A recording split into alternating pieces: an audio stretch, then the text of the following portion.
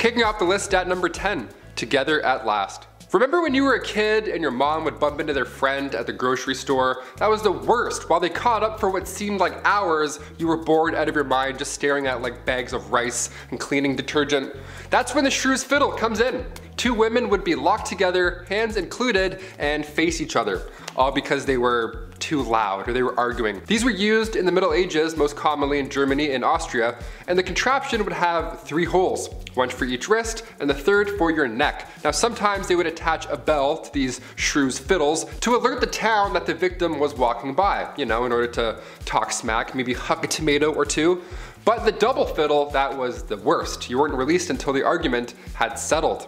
Some families have an argument shirt where they put the 2 little siblings in and they can't take the shirt off until they get along. This is like a horrible medieval ages version of that. Much, much more uncomfortable. Not made of cotton. Or funny. Just bad. Just all bad. Number 9, point blank period. Alright babes, let's try not to shudder, but let's talk about periods for a second.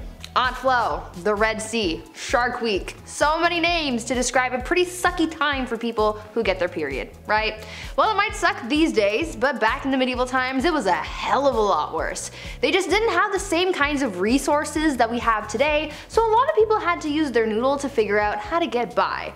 Period products weren't really a thing back then, so people had to get creative. They would use rags or other linens to fashion a pad, but underwear also wasn't really all that popular yet, so they had to find a way to keep things in place. They would also sometimes fashion a makeshift medieval tampon of sorts where they would wrap cotton fabric around a twig and shove it up their hoo-ha. Sounds mighty uncomfortable if you ask me. Some people would also seek out bog moss because it was remarkably absorbent, so they would make their period products out of that sometimes too. This type of moss garnered the name blood moss because of its use in treating wounds and use in period products. For other people who just couldn't create these kinds of things, they would just resort to wearing red the whole time, so everything just kind of blended in. Menstruation, but make it fashion. Number 8, the ducking stool. This next one requires so much effort as like a team. I can't believe this was a real thing. The ducking stool was made to punish women involved in sexual activities. How dare you? Shame. Men were punished too, but if we know anything about history, it was mostly women who had to put up with this shit. There was first the standard ducking stool, so women would have to sit in this chair, strapped down while sitting outside of their home, or they were carried down the street. Humiliation at its finest. The town would be like, they had sex, can you believe it? Let's take the day off work and embarrass them now. Losers, they're the losers. So stupid, so backwards. The second version of the ducking stool was essentially the same thing, only it was ducked into a river over and over and over again to cool her moderate heat. At least that's what French writer Francois Maximilien Misson says. They should cool off all those angry villagers, if anything. I don't know, dip them in the river. They're the ones burning with rage because somebody who lives over there had sex once. It's really weird. Go home. Relax. At number 7, Satan's incarnate. Back in the medieval age, women were very much oppressed and incredibly misunderstood. I mean, they thought so many women were witches, and as time went on, the criteria for diagnosing a woman with witchitis or whatever got bigger and bigger to the point where literally any woman could be accused of being a witch for the most BS reasons. Back then, people thought that women were Satan's incarnate, and so they were predisposed to sin, and therefore, they had to be witches. Logic, not quite present, but go off, I guess. There were 4 reasons why a woman could be considered part of the devil's posse. 1, because it was believed that women are foolish and gullible, which is why they turned to magic. 2, because women are insatiable when it comes to their carnal pleasures, and so they seek out help from the devil to satiate their needs. 3, because women talk a lot and we speak lies apparently. And 4, because women are weak, and the only way we can seek revenge is by using magic powers and spells. Now what in the balls is this all about? I don't know. Maybe men in medieval times were just jealous that they couldn't kiki it up with the devil, or because they knew deep down that women run the world. Number 6, nosy neighbor. If you were a man back in the Middle Ages and you had an affair, well, you would have to pay a fine. And then that's it. You would go back to your life. But if you're a woman, like everything else on this insane list, it was so much worse. Affairs happen a lot, okay? It's normal. Remember that Ashley Madison scandal back in 2015? It sucks, but also it's not surprising at all. This isn't news to us. Back in the Middle Ages, women were treated the worst for these affairs. They would take their noses off. They would literally take a woman's nose and or ears off of their face, because they had an affair. Frederick II used to punish adulterers by using rhinotomy. That was the removal of one's nose. The whole point of this was to make the victim unattractive. Isn't that the worst thing you've ever heard? This is a real thing people did, swear to God. Thing is, nobody is running around confessing that they're cheaters. Somebody has clearly spilled the beans, so they knew what was gonna happen if they got caught, yet they would still rat each other out. Meanwhile, the guy just pays a small fee. Snitches get stitches. Just saying. At number 5, married young. Lots of people get married at different ages. I mean, I know people I went to high school with who are already married, and I know people who didn't get married until later in life. But in medieval times, women, or rather girls, were getting married off at very young ages. At just 12 years old, a girl would reach the age of maturity and was then entitled to marry, usually to someone her parents had already chosen for her. To me, that just sounds so unfair, right? I mean, this kid hasn't really been able to live their life, make mistakes and learn from them, and now they're expected to be a wife and soon a mother? I could never. I mean, I'm only 22, so I'm not even thinking about those prospects, but I couldn't even imagine the amount of pressure that would be on a 12-year-old at the time. What's worse than just the age at which these girls got married was the treatment that they received from their husbands. Under civil law, a husband was literally allowed to physically harm his wife. In moderation, of course.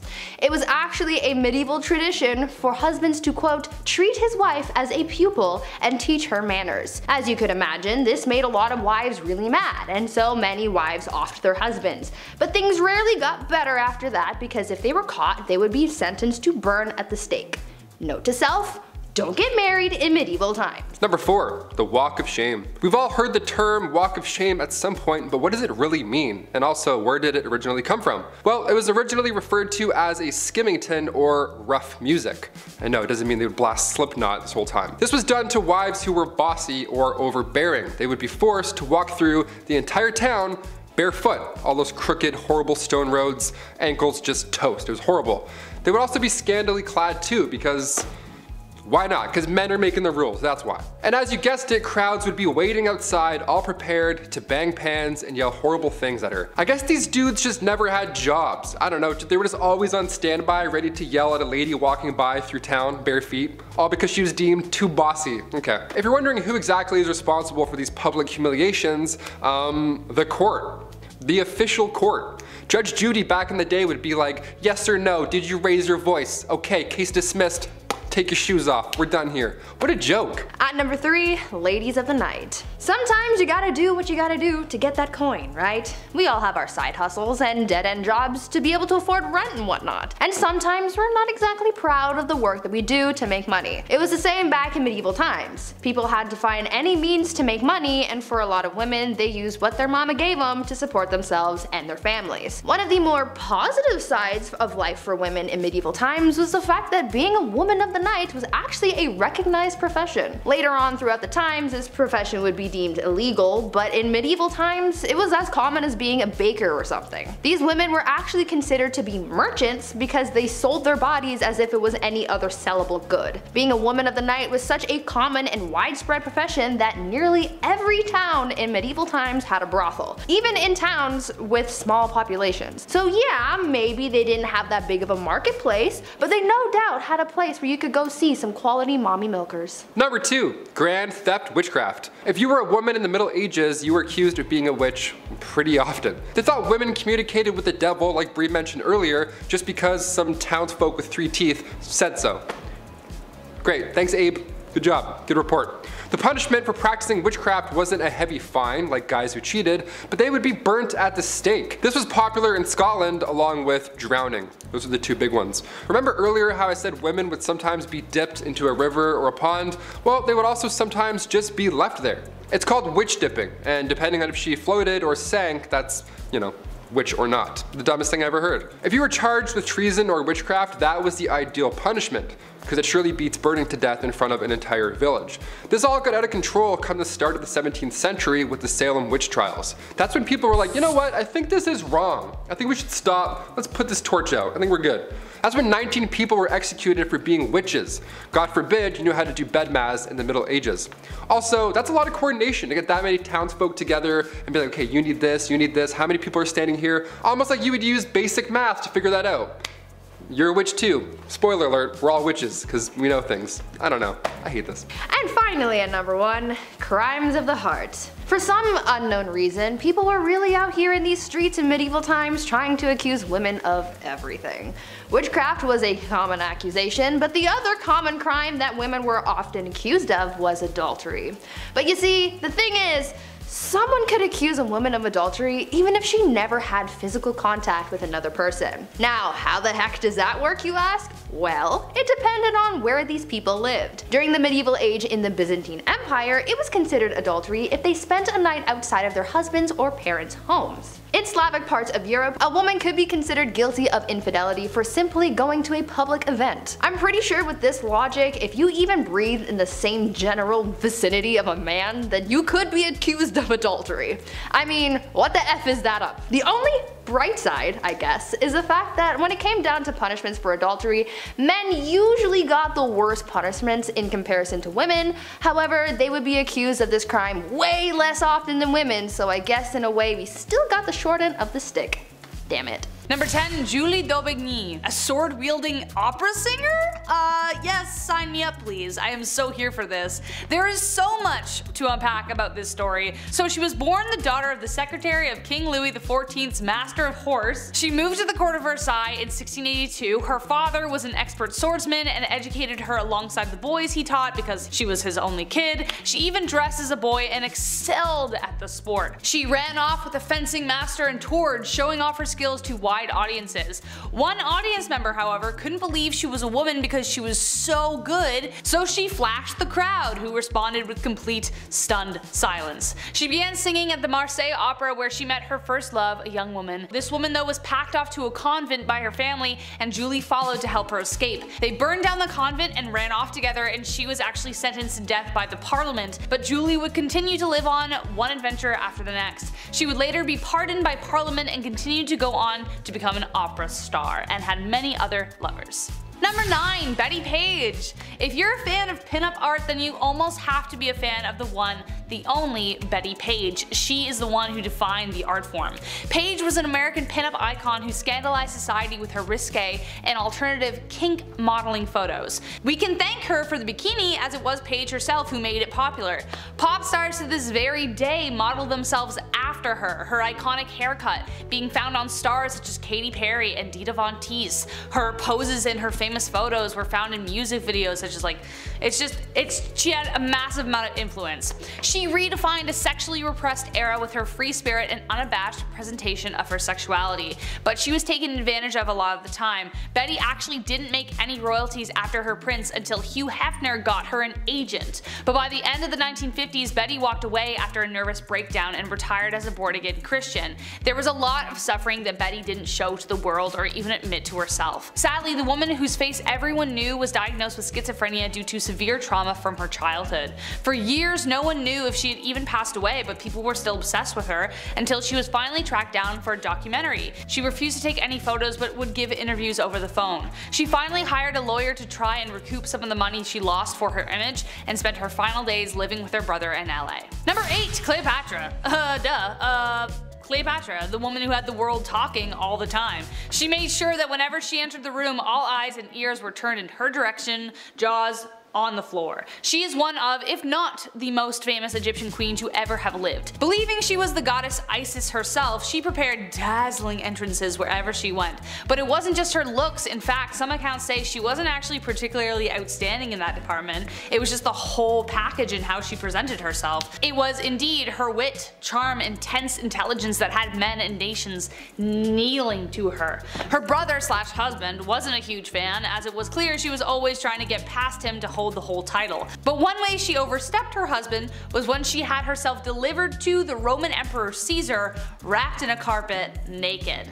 She easily won the senior emperor and gained him as her lover, and eventually she even won the Egyptian throne, soon to become the famous Queen of the Nile. Number 7, Mary Laveau. Mary Laveau is an absolute legend in practice and by lore. Her mysterious past and practices made her the absolute talk of the town. She was the voodoo queen of New Orleans. Voodoo, or Voodoo is a combination of West African religions brought over to the Americas through the slave trade. It then blended with Christianity and the traditions of indigenous peoples. Marie was the first generation of her family to be born free, but due to laws and practices of the time, Marie and her husband bought and sold around 8 slaves in their lifetime, though it was also believed that she aided in the escape of slaves as well. But what she is most famous for is her work as a voodoo queen in New Orleans.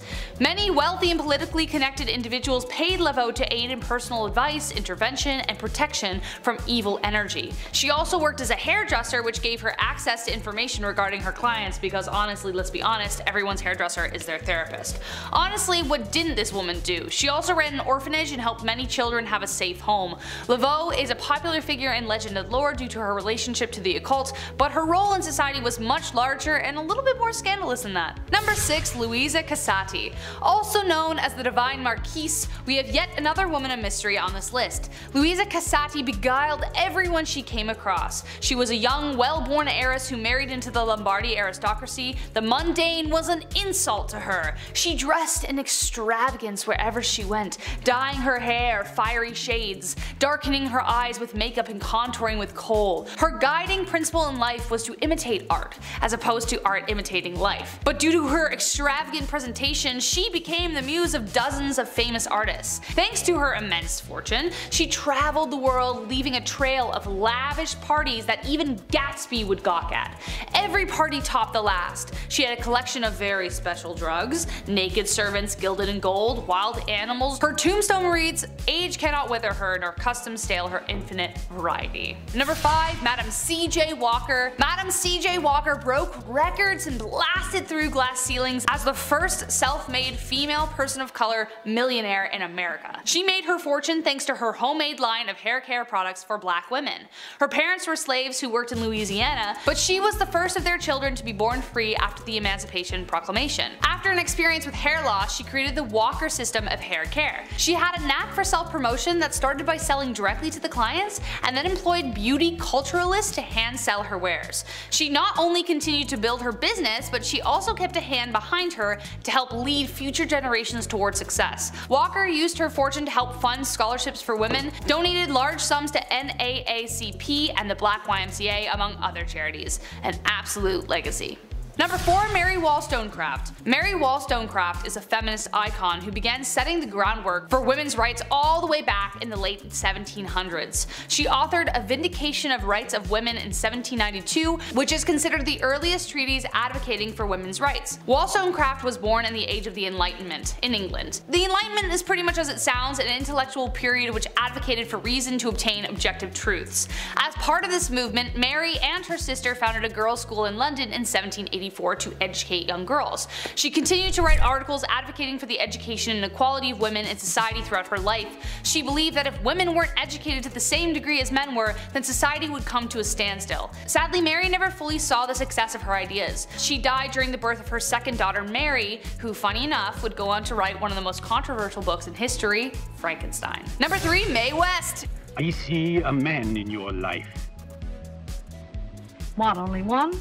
Mae West. As sassy as she was on screen, she was even more so off of it. Her wisecracking, quippy sensuality became a sensation people couldn't get enough of. West started out in vaudeville and Broadway before she hit the big screen, singing and doing acrobatics. By 1926, Mae began to write and produce her own plays, the first being titled Sex. Her performance was of a woman of the night, and you can imagine the stir she caused. It also earned her an 8-day jail sentence for corrupting the morals of youth. She loved to ridicule social attitudes towards sexuality, which became a part of her trademark style. She was also a big supporter of the gay community, even writing a play called Drag as a celebration of drag in New York City, on top of it being a living room comedy. As you can guess, this also stirred up some serious controversy. But despite it all, West seemed to enjoy the reaction of the private and reserved public, loving every minute that it made her famous. Number 2.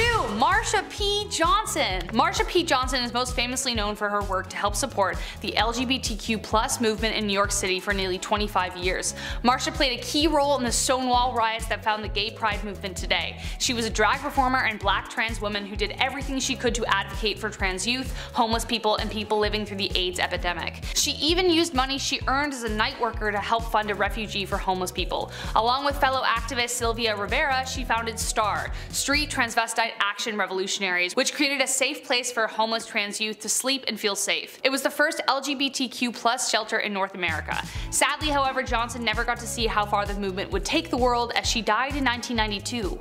Her body was found in the Hudson River and it was ruled that she took her own life. However, many suspect foul play, as her case was never actually investigated, they just assumed. Many activists believe today that someone had indeed taken her life. Marsha P. Johnson danced, performed, and rioted her way to making the public listen to the voices people were afraid to hear, and her legacy lives on today. And last but not least, Rosa Parks. One of the loudest scandals in history that ferried in waves of change was the decision Rosa Parks made one day to stay seated on a bus. It was a scandal that transformed the world. In 1955, Parks refused to give up her seat on the bus to a white man from Montgomery, Alabama. This simple and brave refusal initiated the civil rights movement in the United States. Her actions inspired the Montgomery bus boycott, led by a young Reverend Dr. Martin Luther King Jr. Up until this point, bus segregation was enforced, and the black community was forced to sit in the back of the bus always. It was also customary for bus drivers to request that black citizens give up their seat to white citizens. So one day when Parks was riding home from work, she was exhausted, the bus driver asked part of the back of the bus to stand to make room for a white citizen.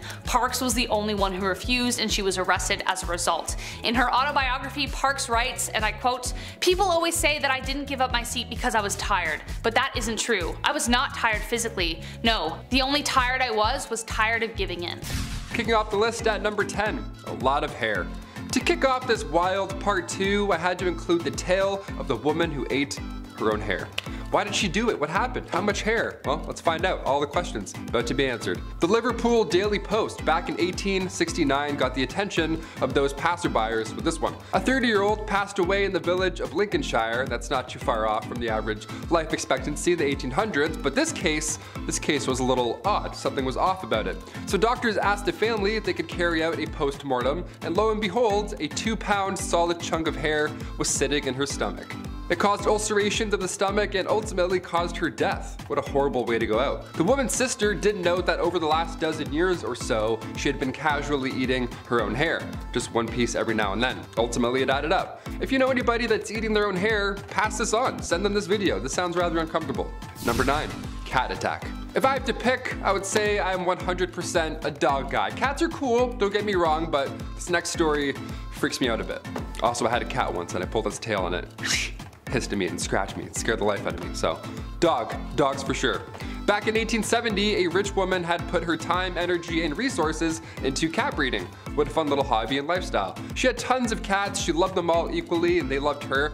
I'm allergic also, so this story is my nightmare on a level. But it does sound like a cute time, I'll admit, that's a nice way. Especially like in the Victorian era, what a lovely little pocket of fun. 1800s, a lot of candles, everything being extremely flammable, disaster hit often in Victorian times. And in 1870, a fire broke out of this young woman's home, and the cats were sadly trapped in the house. They made it out alive, but by the time they made it out, the 2 maids that had kicked the door open to rescue them, they had gone full primal. The cats just attacked them and it was all bad. The fire in the house had obviously scared them, so when the doors were open, these 2 maids were both attacked by them at full force, essentially. All of these cats. Like, what a horrible thank you for saving all of their lives, you know what I mean? Number 8, quick divorce.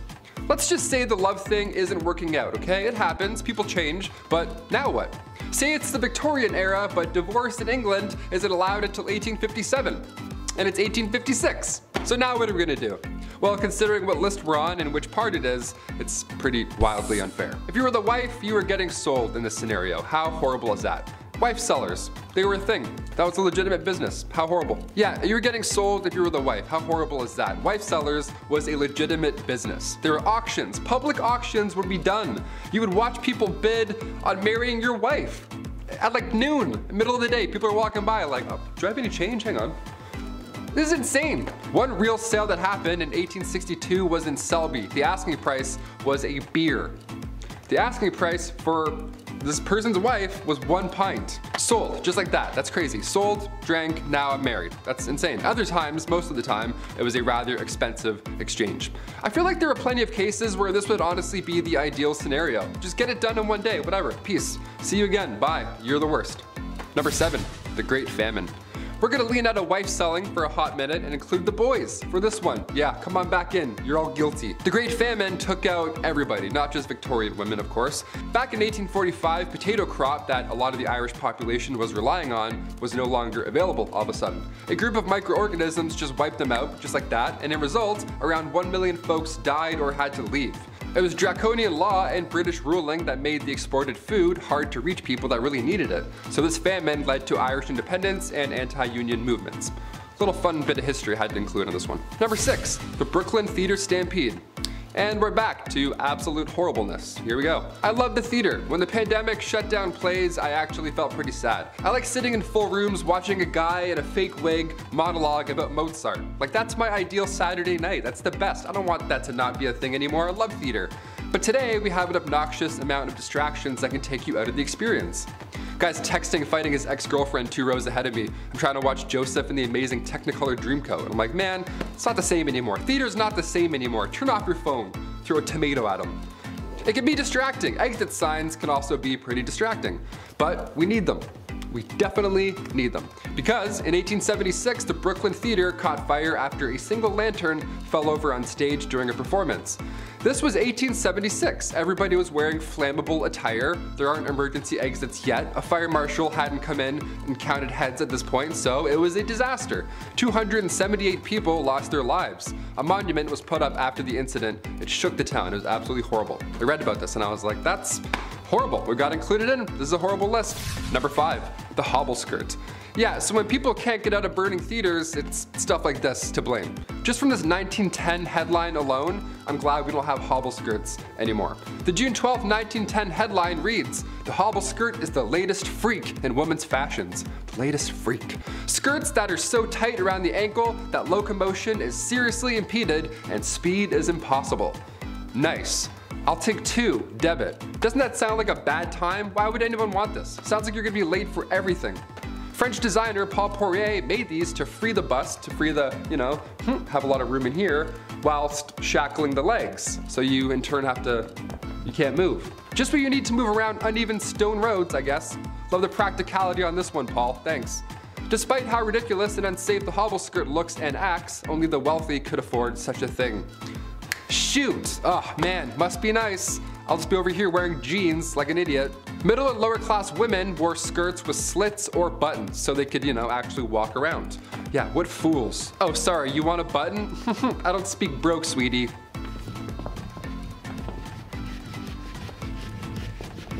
Number 4, lead-based.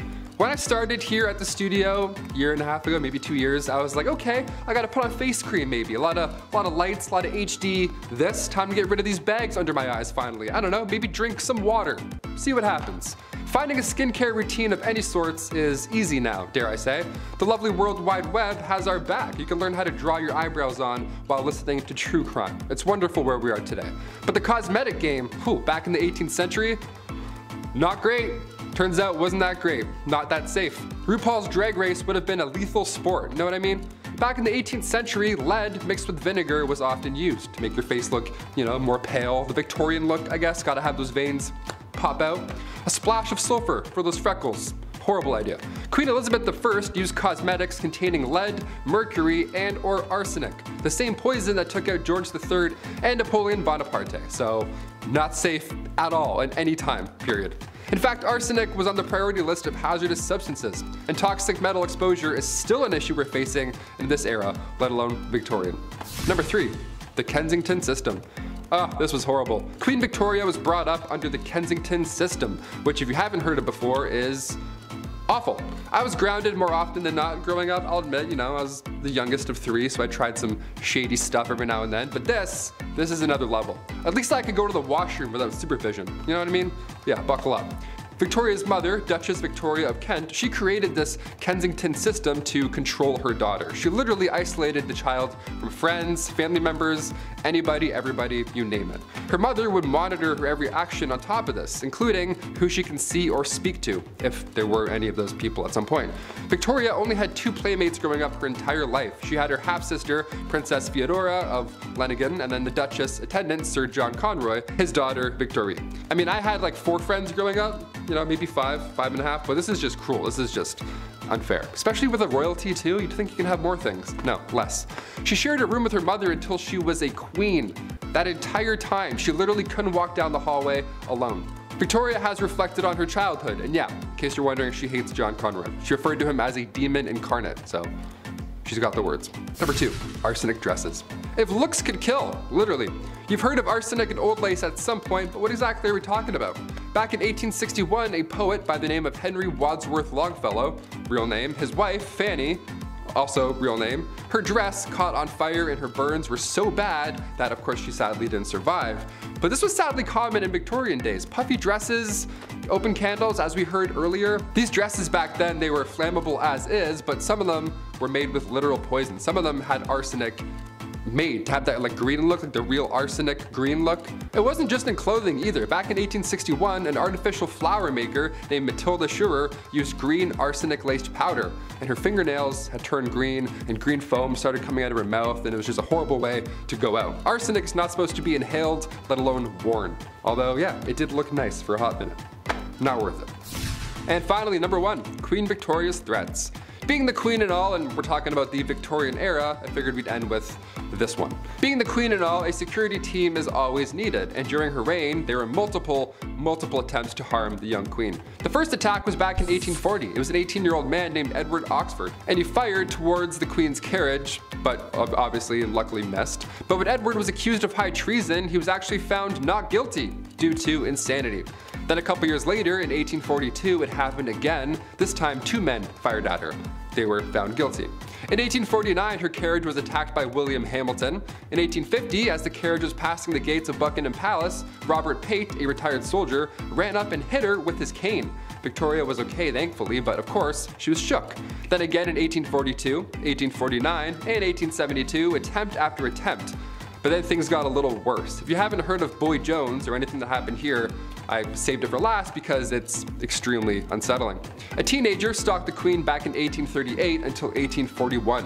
Edward Jones, aka Boy Jones. This guy somehow managed to break into Buckingham Palace more than once. It was some Assassin's Creed type stuff. He just knew some back way, he climbed some window or whatever. The guy just knew a route in, so he would break in and would more often than not just hide under the queen's sofa. He would sit on her throne sometimes, and one of the worst things ever, he would go through her drawers and like go through her clothes and stuff. It was creepy. He would steal her clothes until eventually and thankfully he got caught. Of all the things you can do, of all the crimes you want to commit in the Victorian era, you're gonna go hide under a couch for 5 years? Okay, I'm glad he got caught, but just so weird. What a weird ending. Number 10, bottomless undies. I think I speak for everyone when I say that putting on a clean, fresh pair of underwear is a nice feeling. Gone is the brown underwear that was once white of yesterday, replaced with fresh, loving linen of today. Now, if you're also like me, then you probably have some underwear with holes in it. I'll throw them out eventually. I'll get around to it. Just wear them a few more times first and then I'll get rid of them. But did you know that some ladies' underwear in the Victorian era had no bottoms? Yeah. Part of the many layers of clothing that women were wearing back then, their underwear had no bottoms, which to me is the whole point of wearing bloomers in the first place. You gotta keep your business warm and packed away. I just don't understand what the point of having it all hang out is. That's just stupid. I don't know.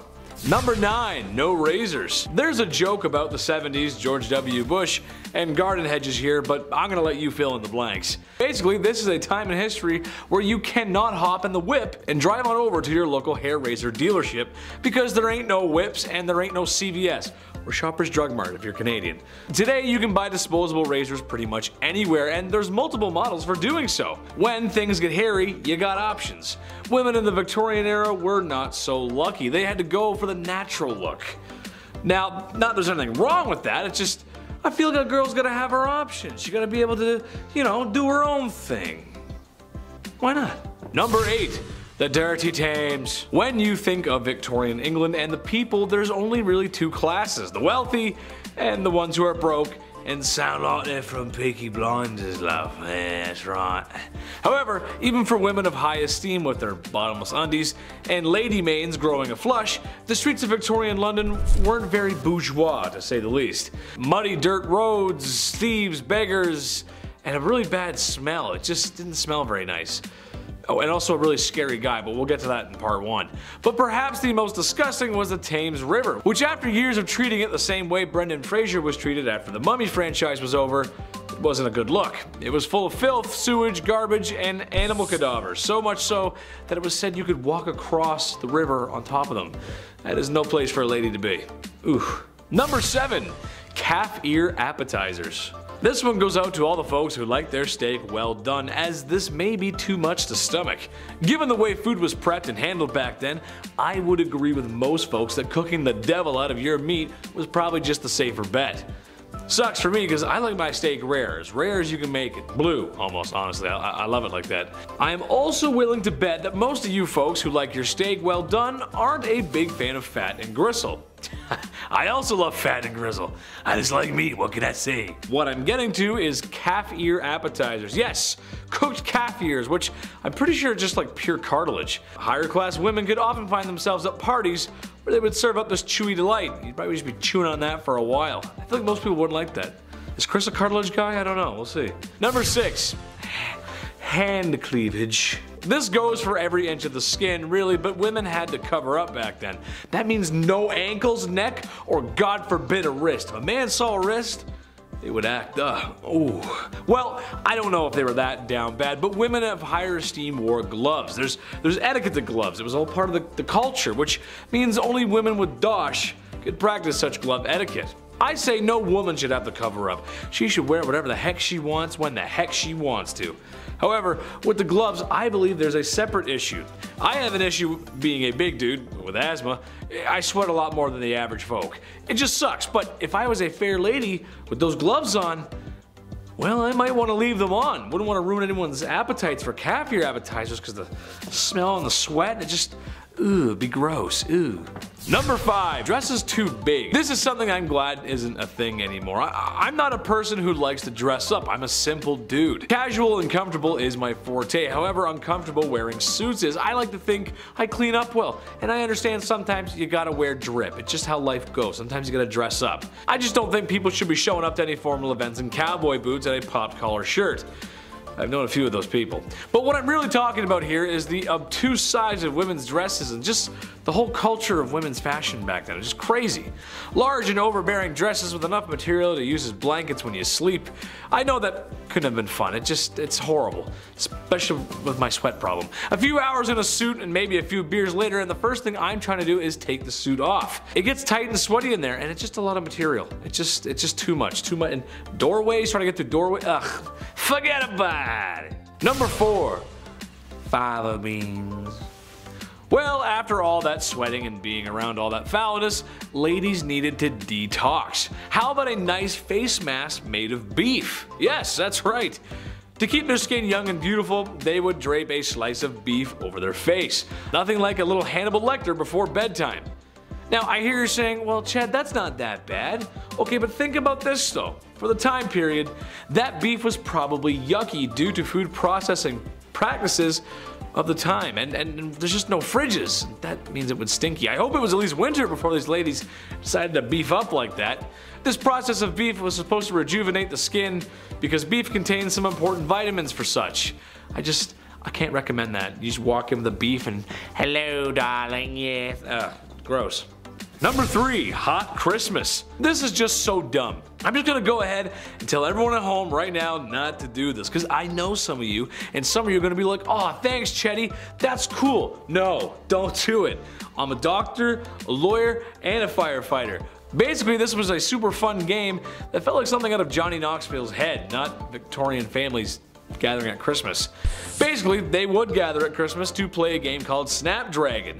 You get a bowl of raisins and almonds, you pour some brandy in there and maybe one out for your homie, and ignite the brandy. Once the bowl is on fire, the family will compete to see who can grab the flaming treats and eat them the fastest.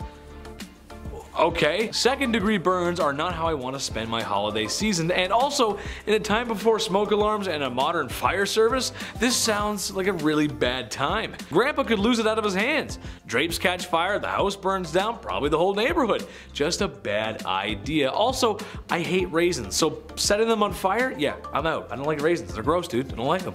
Number 2, crypt pics. Look, it's a part of life. It happens. You live, you love, and depending on how much your wife likes interior design, you probably have a sign hanging up like that in your home somewhere that says something like that. You know what I'm talking about. And after spending all that time in HomeSense, it's all over. Fade to black, cease to exist, the forever box. There's a whole process and respect in the undertaking business. The Victorian era had a strange tradition, however. How about taking photographs with the body of a family member who has recently passed on? Yeah, that's right, I know. I couldn't believe it, really. People would sit there for minutes taking photos of those who are no longer with us because the process of taking photos was not great. This isn't the digital age, after all. This is something that the crypt keeper would make you do. Keep them in the album or something. Just not for your everyday family, man. That's just weird. Yes, now we're going to take photos. Like, that's just weird, you know? It's just weird. It's weird. Number 1, Jack the Ripper. Listen, the women of Victorian London feared this guy. And how can you blame them? A terror that seemed to come from nowhere and could strike from anywhere. Humans unaliving other humans is nothing new, and it probably won't be old. It won't get old soon. This is what we do. It's kind of our thing. But this was the first modern serial unaliver. Jack the Ripper's identity has never been found. It's only been speculated, and some studies suggest that it has been revealed, but it's really hard to pinpoint something that happened that long ago. He was nasty and the crimes were awful. The photographs of the crime scene do not exactly follow today's media rules or decency, as it's really just horrible and it's just really messy and bloody and just gross. It's kind of hard to talk about this era without Jack the Ripper. Women should feel safe at night no matter what era it is. That's right, ladies, I'm on your side. Number 10, farming. In a world with a lack of food, not because I ate it all, which is honestly a good reason, peasantry had to work on their farms, not only to feed the rich, but also themselves. So if the men in your household are ill or sick, then that means it's Rivet Rosie time, or farming Fran time, whatever you want to call it. I don't need to tell any farmer out there how tough their job can be. Being a medieval woman farmer, that's tough. Also, they probably weren't allowed to wear clothing that was more suitable for plowing fields. And of course, there's a woman trying to do a man's job. How dare she? People just should have let them be. There's a good chance the crops wouldn't make it either. A green thumb would have come in very handy. A tough job nonetheless. Number 9, Beer Maiden. This one goes out to any woman who's ever had the pleasure of working at a certain restaurant that's fixated on women's chests. You know the one I'm talking about. Or any woman who had the absolute pleasure of working at a golf course clubhouse. Keep your mitts to yourself, you filthy animals. I can't imagine the bar maidens of ye olde times had better luck. There really aren't a lot of laws to protect them either. But basically, they helped serve ale in the taverns and inns, which brought in all kinds of unsavory types. Mind you, it's not as bad as it would be in Skyrim or, other fantasy RPGs, but it's still a sour bunch. Sometimes there were just barrels of ale and the maiden's job was to simply just keep filling the tankards and handing them out. I'm sure she was well respected and not even once ever had her personal space infringed upon, right? Of course not, no. Number 8, caring for children. Hey, someone had to do it. A woman's job is never done. At least that's what my mom, my aunt, my grandma, and pretty much every woman I've ever known has always said. Okay, sure, I was a little bit of a handful. I was loud and energetic and I loved to talk. Teachers always said I was a distraction in class. Alright, maybe I was, and maybe I still am. Okay, I am. But at least the women caring for me had the modern amenities of the 21st century. A fridge full of fresh food, washing machines, cars, and a solid structure with 4 walls. So you can imagine if you had to deal with a kid like me back in ye olde times, just with none of the nice stuff that makes life today a lot of fun. Ye olde Chetty running amok. Oh mother, mother! Number 7, the streets. Unusual to most, but very common to women of ye olde times. When you're a woman who's got nothing, sometimes you gotta give something.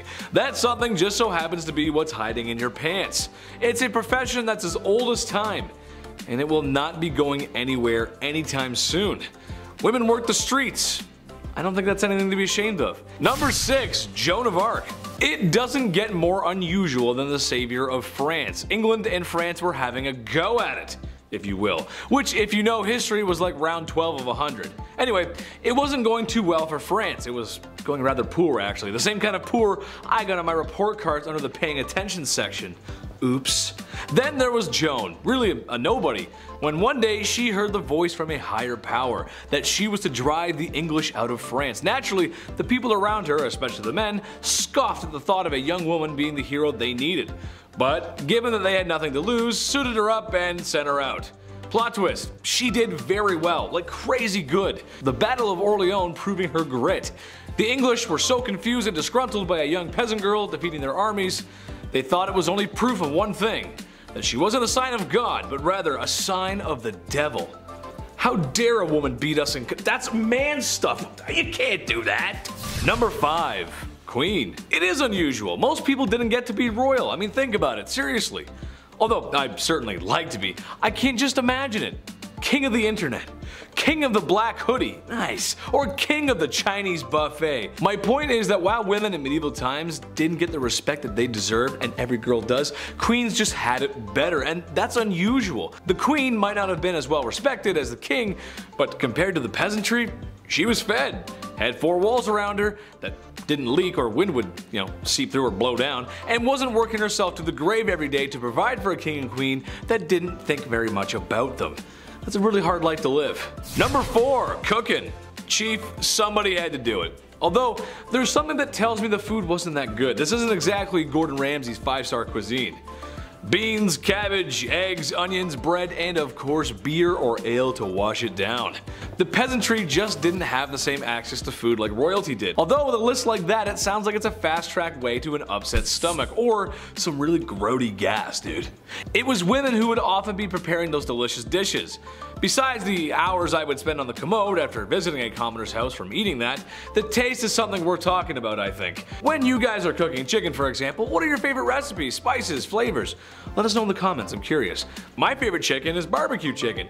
Brush a little Diana sauce. Medieval folks just didn't have that. More upsetting than that is the lack of spices in general. While there were some, anything not local would have been crazy expensive and not available to common folks. Medieval women did the best with what they could when they had it. That's just how it goes, Chief. I talked to him, he's a chef, he said it's alright. Number 3, nuns. It makes sense, honestly. Becoming a woman of God was honestly a good career choice for a woman. For starters, you become a woman of God, and that means you're protected under his vision.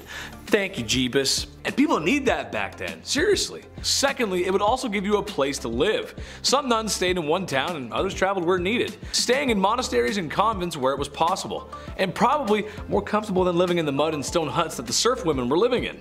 And lastly, they got rulers and sticks, and if someone was bad, they would punish them when they misbehave. Oh, sorry sister, I didn't mean to say naughty words in the classroom. I guess you'll have to spank Chetty now, ooh. All jokes aside, this might have been one of the best things for a woman to be, besides royalty or marrying rich. It's just how the times went. Number 2, landowner. I was shocked by this one too, honestly, but yes, women could own land. Sort of.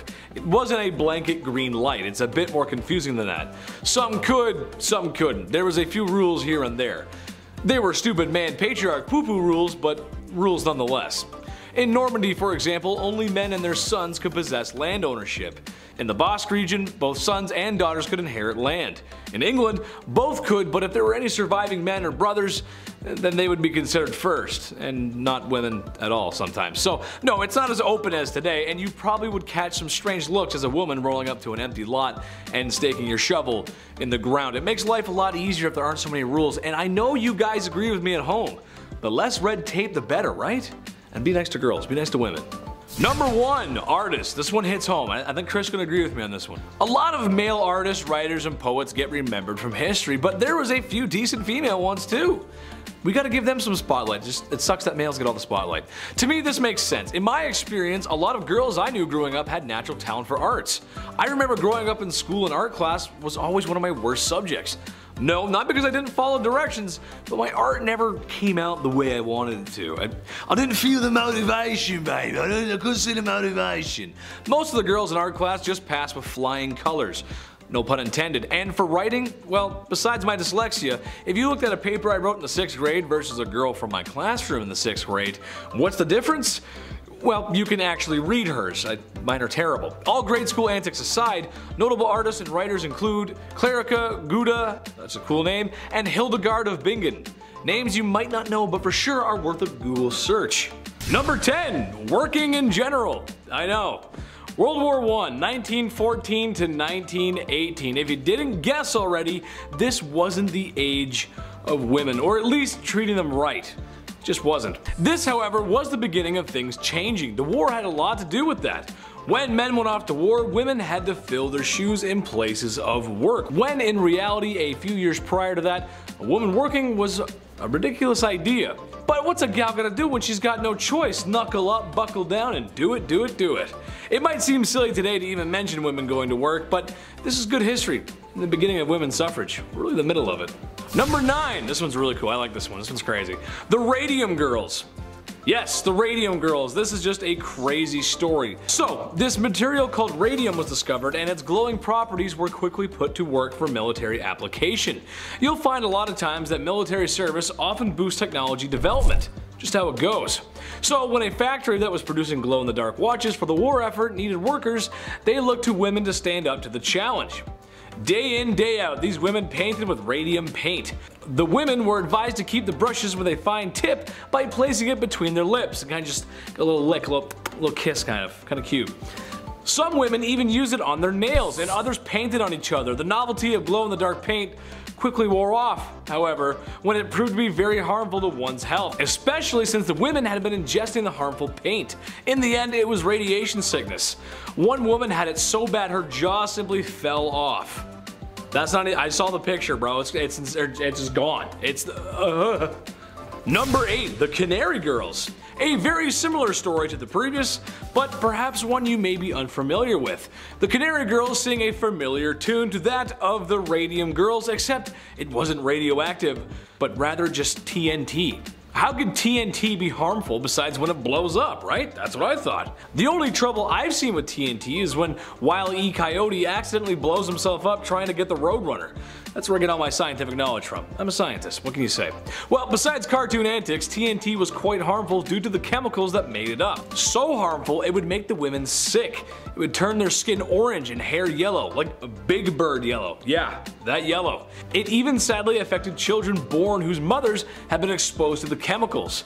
Canary babies, as they were so called. This is why we have work safety rules. And ladies, next time there's a global conflict, check what's in the factory first before they throw you in there. You don't want to catch any of that, that's bad for you. Number 7, ambulance driver. Chauffeurs and drivers were a man's job when cars began to take over the roads. You gotta imagine this is a time when cars are still really new. However, why use a man there when we could use him in the trenches? Many women were trained and drove ambulances from the battlefield staging area back to a safer area where doctors and nurses await your arrival. The pay wasn't great, there was lots of screaming, and a slight chance of getting shelled by German artillery. There's a part of me that always gets nervous while watching footage of this time period. Like the cars just look kind of flimsy, right? And they look like they could fall apart at any minute. And driving through the mud and the blood, top speeds only are going to be around 20 to 30 miles per hour tops. Cars get like 40 horsepower at most, which in case you didn't know is very slow. Usain Bolt on his best day runs twice that speed. I don't know, but you ever see that footage and the cars are so like, you know what I mean? Like it looks like they're gonna make it up the hill. It's weird. Number 6, nurse. I know. Yes, lots of ladies were, are, and going to be nurses. That's nothing new. And any nurse out there in the medical profession, thank you for your service. Chetty thanks you. Now, I don't need to tell anyone in the medical profession how busy a hospital floor can be on a bad night. Nurses running around, paging doctors, phones ringing, papers flying, something about a code blue. Hectic, right? Well, imagine that, but less equipment, 100 years less technology, and all whilst under the suppression and threat of bombardment. Great. Yeah, not so fun, right? Sure, any nurse has comfy Skechers to take her to the graveyard shift, but no nurse has blast-proof equipment to treat people in a graveyard, as this is a field hospital and this is the best they can do for the time being. Yeah, see, that's not fun. That's kind of unusual. That's unusual. Yeah, it is. Number 5, ladies of the trench.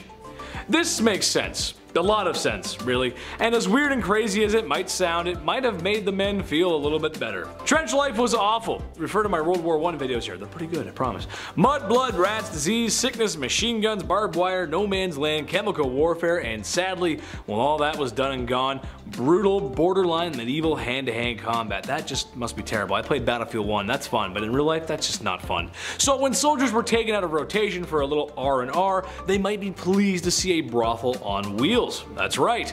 Or when visiting certain northern towns in France, a very legal brothel houses, if you will. When Americans joined the fight, of 1,000 men being treated in hospital, 190 were being treated for a brothel-related sickness. Go get them, boys.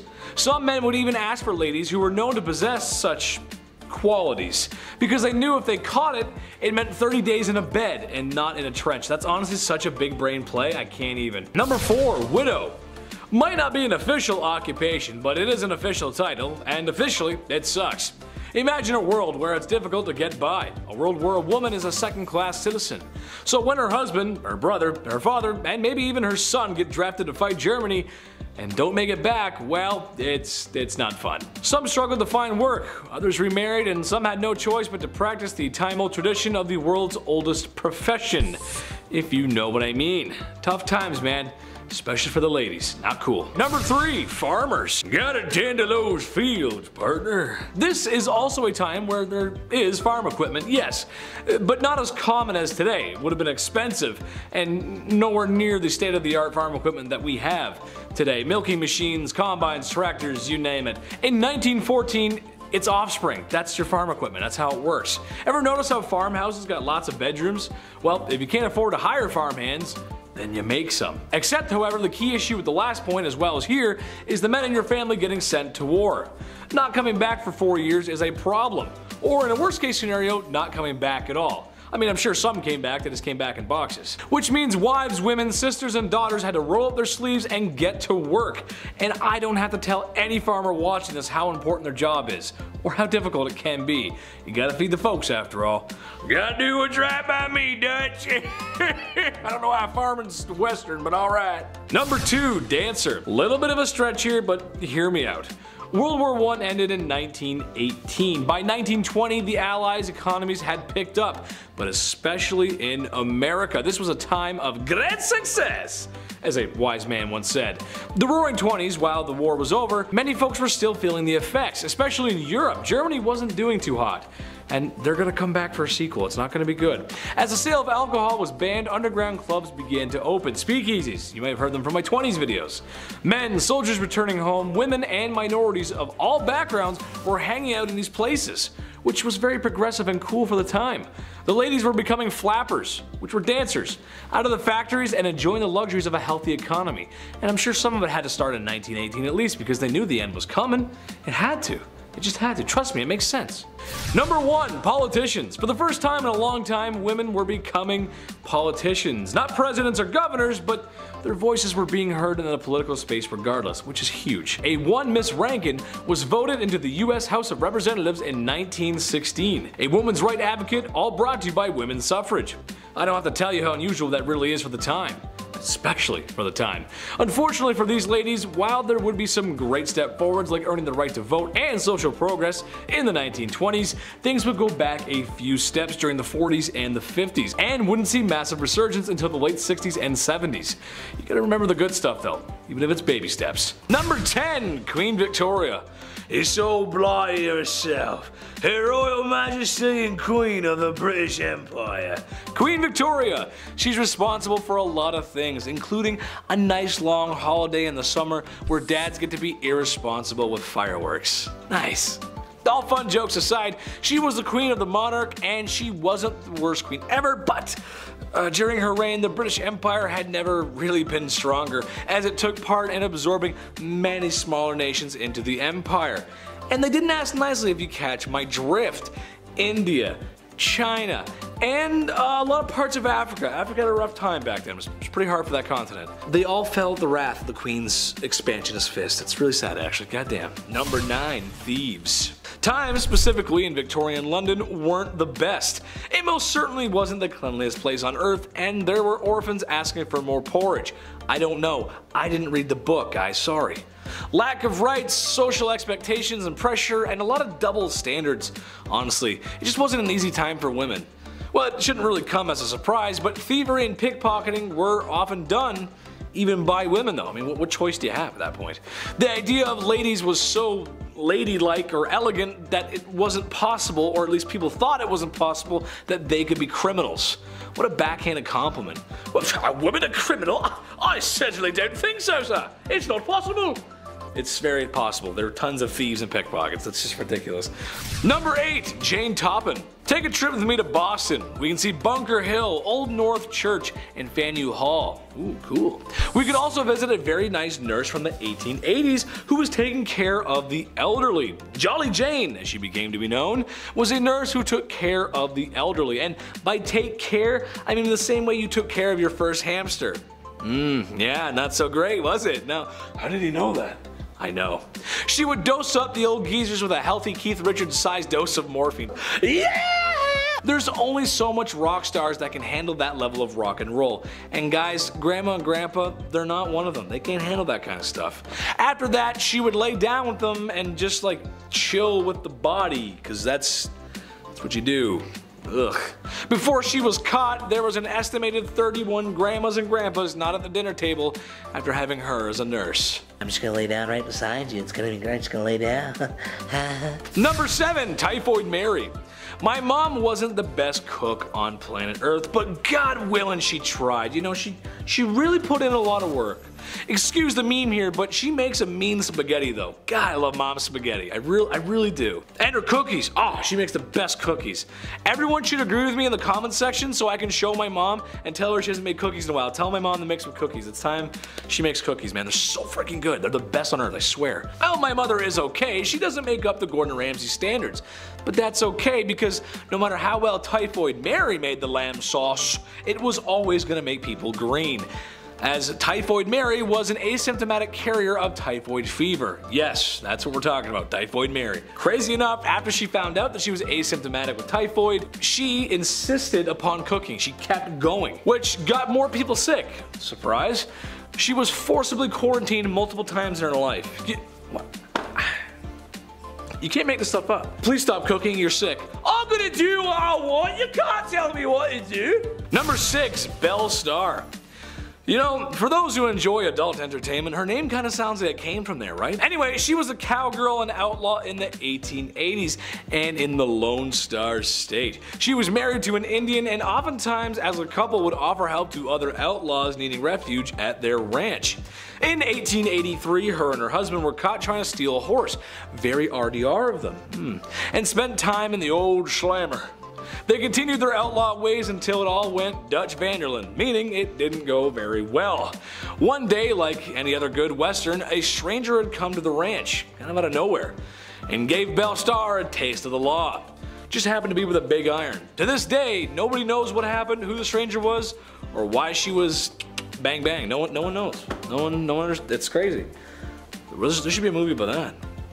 Big iron on his hip, all fancy anyway. Number 5, Mary Surratt. I actually didn't know this one, but perhaps maybe our American audience remembers. Some will recall a time when America was divided in twain. After all, a house divided amongst itself cannot stand. A certain top-hatted, bearded president did his best to restore the Union. It took a lot of years and lives, but he managed to do it. However, some were still not pleased. One John Wilkes Booth, to be specific, had to ask the president a leaded question, if you catch my drift. Well, after assassinating one of the most beloved presidents in American history, he needed to hide. You gotta hide after that. And Mary Surratt was the woman who'd let him hide. So I think aiding and abetting, as well as harboring the most wanted man in America at the time, counts as scandalous. She also had some other anti-union behavior as well. That's not good. Naughty, naughty, not very nice. Number 4, Lizzie Borden. Lizzie Borden took an axe, gave her mother 40 whacks. When she saw what she had done, she gave her father 41. Huh, isn't that nice? Oh boy. Yes, that's right, the late 1800s teenage daughter who maybe perhaps pulled an O.J. Simpson. Nah, we're not sure, I don't know. Maybe she did not sort of brutally unalive her families. No one else was found at the scene, and then she was acquitted. That sounds just like OJ. Which, given how women were treated back in the day, is kind of strange because it just feels like women who are clearly not guilty were punished for stuff they didn't do, and women who are for sure guilty get off free. Her alibi was that she was in the barn when it happened, and then she walked to the house and Mom and Dad, what's going on here? Let me just wash off my bloody shorts here. What? Who did that? What? That's crazy. Number 3, Mary Ann Cotton. Marriage can be tough, sure, but Mary Ann Cotton is the reason today you can't collect on life insurance when your spouse mysteriously, get your finger quotes out, mysteriously passes away. It all started when she predicted the passing of her stepson, and then it happened. That's weird. After that, it was her husband here and then another husband there, and well, it's starting to get a little fishy, don't you think? Well, once these unexpected passings were looked into, they all had something in common, something in their tummies. Arsenic. Yes, she was getting rid of her husbands and then trying to claim the insurance money. Evil, but ahead of her time, like 50 years ahead of her time. That's insurance fraud. That's interesting. And well, it's also like cold-blooded, calculated unaliving, you know, but insurance fraud too. Number 2, Tilly Kilmick. Okay, how about a literal psychic who knew when all of our late husbands were going to pass? In the late Victorian era, Tilly Kilmick was first found predicting the passing of scruffy wild dogs in the ghettos of Chicago. It's kind of a weird thing to say, like, yeah, see that dog? That dog's not gonna make it. The dog? No, he's not gonna make it. Anyway, somehow she always knew when they were going to expire. Then it was her late husband of 29 years. That's kind of strange, 29 years and he ends up, that's weird. After cashing the insurance money, which she got immediately, she started dating immediately, where oblivious man after man kept passing, and very shortly after she married more and more. Well, she was a regular Mary Ann Cotton to say the least, as she too was using arsenic on her husbands to collect insurance money. She eventually was arrested, and her stipulation for being in prison was that she was not allowed to cook for anyone. I think that's fair. That's good. Don't let her cook. That's a good idea. Number 1, ladies of the evening. Love them, hate them, or spend a lot of money on them in Vegas. That's Las Vegas, baby. The era was defined by them, especially in London. Whoo, baby. I mean, at night you really couldn't walk anywhere without a fair lass daintily waving her hand in hopes of luring in a customer, which wasn't really an issue given that bedroom-related sicknesses were at an all-time high. Syphilis specifically had shockingly high percentage of the population and would make you think twice. Well, it would make us think twice, it would make me think twice, but people back then, they kinda just went for it. Right, is something wrong with you, love? I don't care, let's go anyway. So, in at number 10, we have witch marking. I'm trying to avoid some things we've already covered in similar videos, so while we've discussed witches, let's talk about witch marks. So during the English and Scottish witch hunt days, there was a belief that witches always had a natural skin mark. This could be a mole, or a scar, or a pock mark, or even a really bad zit. So when they came across a woman whom they thought were a witch, but she didn't have any of those markers, that was the end of it, right? She isn't a witch? Well, no, they gave her a skin mark instead. Specifically by using a pricking needle, which the witch hunters would carry. These needles repeatedly pricked the flesh of the accused until it produced the result that wouldn't bleed, but was insensitive to pain, which fulfilled the criteria of a witch's mark. It's a subtle punishment for something that they were yet to be accused of, because by giving them the mark, they could now accuse them. These witch hunt days were a whole mess. Number 9 is marking your territory. Not in a cool, sexy, I got a tattoo way, more in a Scarlet Letter kind of way. As you'll learn in this video, a woman who cheated or even was single and just engaged in intercourse of her own free will could be classified as a sinful adulterer and cheater and be punished, usually a lot worse than a man. So when Nathaniel Hawthorne wrote the Scarlet Letter, he took inspiration from real life events. The letter, which for the character Hester Prynne was just a red A, was usually the letters AD, which stands for adultery, as outlined defined by the Plymouth Colony Law in 1658. Multiple accounts across Europe verify that someone who was being marked was to be seen out in public without it, could be subject to public whipping and other public humiliations that ensured a person's social alienation. Like in the Scarlet Letter, when Puritan minister Arthur refuses to admit his sinful side of the act with Hester, he's branded with an A in his chest. In a man's case, while this was of course painful, it was allowed to be hidden. He also didn't have to face the societal consequences the way any woman would have. For number 8, we travel to discuss status degradation. While it still persists today, not everyone knows what it means. So essentially, you do something wrong, oopsies, you lose some of your basic human rights. You could steal something, have relations out of wedlock, cheat on your partner, miss some work. Every empire that has used this tactic has had a variety of ways that you could mess up and receive this punishment. Naturally, in times where a woman was property and couldn't buy things, own things, or do things, or breathe without having a man side-eye her for it, this was a monumental punishment to receive. Under the Roman Empire Augustus, who reigned from 27 BCE to 14 CE, a woman guilty of adultery could lose several rights as a citizen and suffer a financial burden. Noblewomen in the Kingdom of Korea during the Chosun dynasty faced a similar degradation of their societal status if they were found guilty of remarrying as a widow. This intentionally made it hard for Korean women to remarry, as they would have nothing to offer a new husband, no inherited lands or funds, and a societal belief deemed her as used goods. Even the descendants of widows at the time who had remarried faced status degradation. They were barred from ever holding office. Adulteresses in the Chosun were stripped of many of their rights and privileges once they were demoted to low-born statuses. As serious as these punishments may seem, some high-status women who committed adultery in the Chosun dynasty faced an even graver punishment, which was death. So why take someone's status from them as a criminal punishment? Well, because aside from the fact as a woman you'd essentially be left jobless, homeless, and without any family, it's because of a cheater's fama. Number 7. While fama is a Latin term for reputation and good name, every country had its own version of this fama. And if you cheated, or were even just accused of cheating in 13th century France, which by the way happened a lot because husbands just want to get rid of their wives, the woman was always the center of the punishment, even if that was the man who had been cheating. This is because the status is all a woman ever had for a very long time, and the name of her family's reputation laid on her shoulders. Thus, all that pressure to be religious, virtuous, and most importantly, a submissive woman. The customary laws of Agan province list public humiliation for both the wife and her lover as the appropriate punishment for adultery. If the man could escape before or even after arrest, he could get off without any punishment, and his partner had to face her punishment alone. The woman got no such reprieve, even if she was just the mistress he cheated on his own wife with. In fact, if she tried to escape arrest, it warranted a death sentence. Women whose fama suffered through public shaming, walk of atonement, were no longer deemed honorable members of society, and seeing as standing of individuals before law at the time was often based on their reputations, what others thought of them, and how they behaved in public,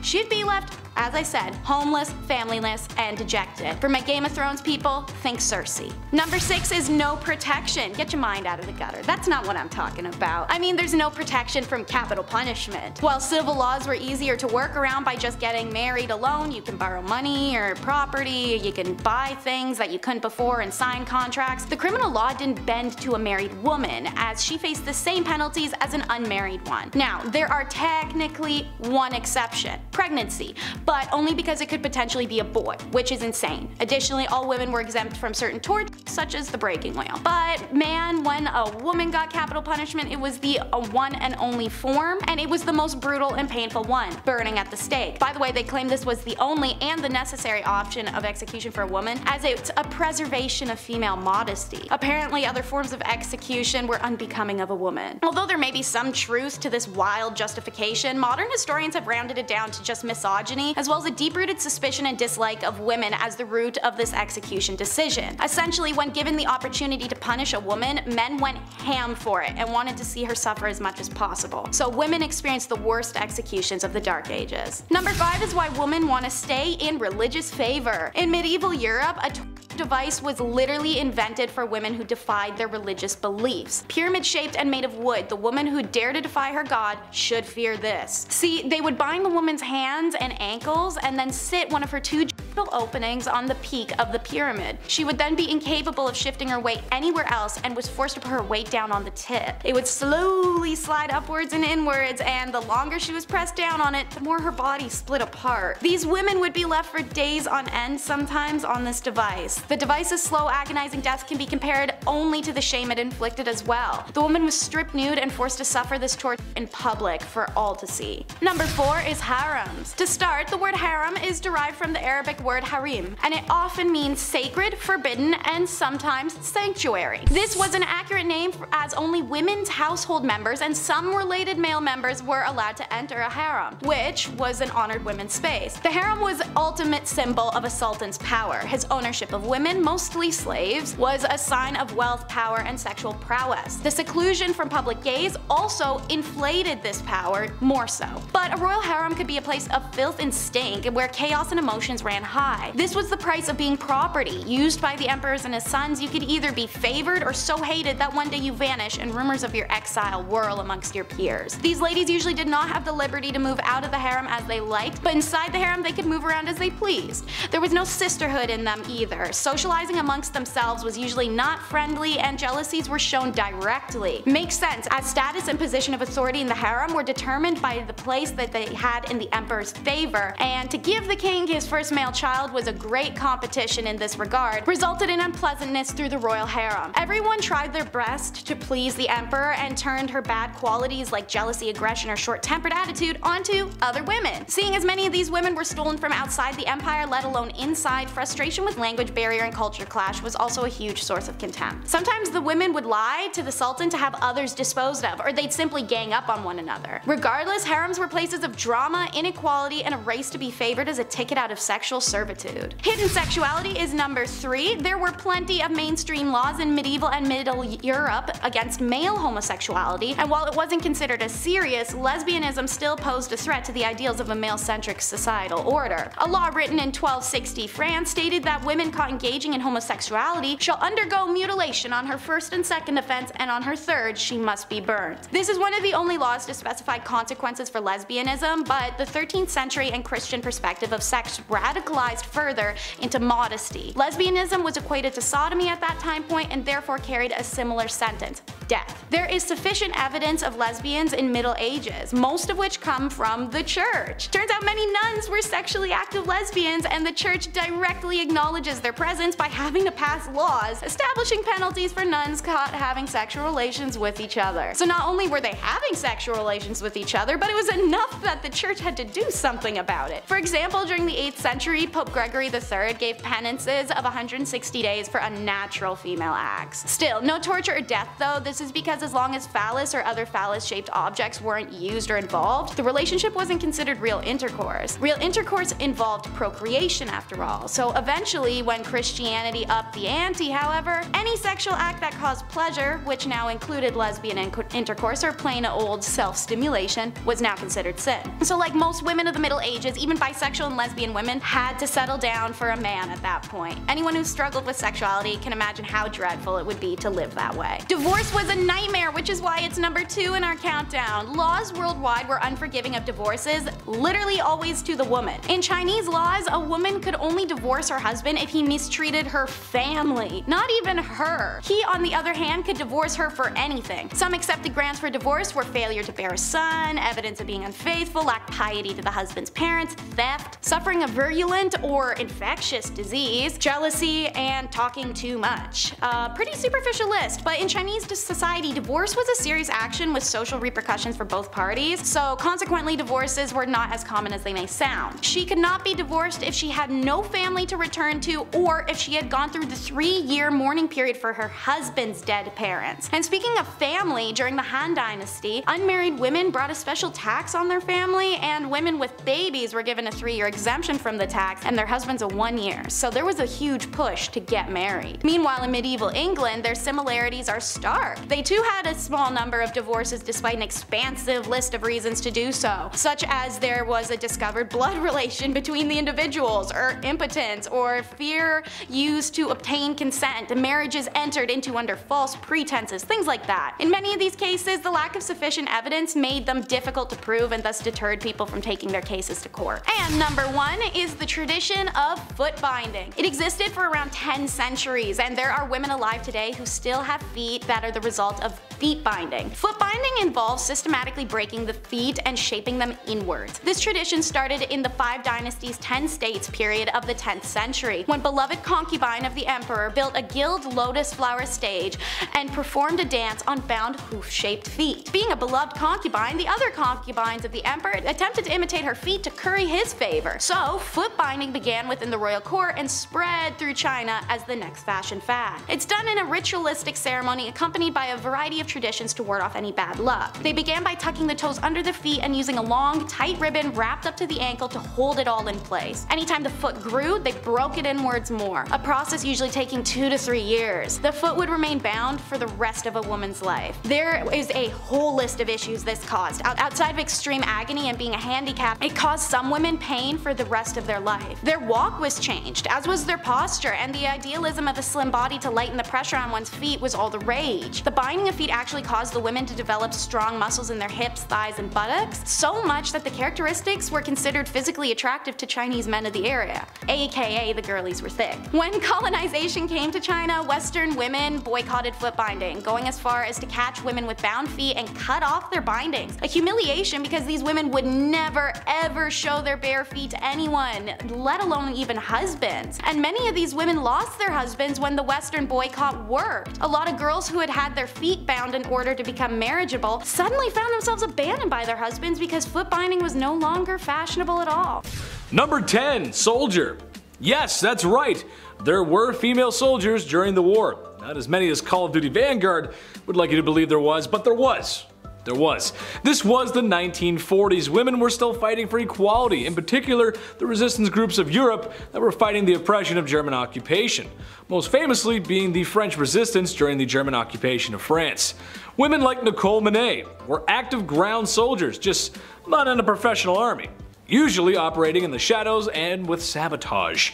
However, every once in a while head-on-head combat was engaged. It's not a professional army, but they're soldiers. It counts. I checked. I called the chief. He said it counts.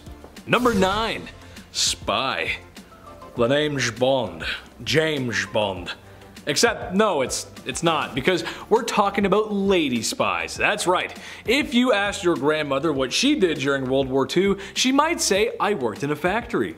I was a baker, a farmer, and a nurse. Somebody who worked in a military office or something like that. What you might be surprised to hear, however, is that Grandma was a spy. Yes, that's right. Espionage. I think a lot of people think about the CIA, MI6, or KGB when they think about spies, and you'd be right, as that was the golden age of spy versus spy. However, everything has its start, and it all started in World War II. The OSS, for example, is stated to have over 13,000 members. 1 of every 9 was a woman. Makes a lot of sense when you think about it. You never know who to trust really. It could be a dude, could be a woman, could be mom, could be dad. You just don't know. It could be grandma. You never know. Number 8. Pilot. This is partly to do with the logistics issue of war, but again, without women in the fight, it would not have gone so smoothly. Basically, the idea boils down to, we need every available man in the war effort. Soldiers, pilots, technicians, sailors, officers, engineers, drivers. Just about anyone who was able to, and even some of those who weren't, were thrown into the mix.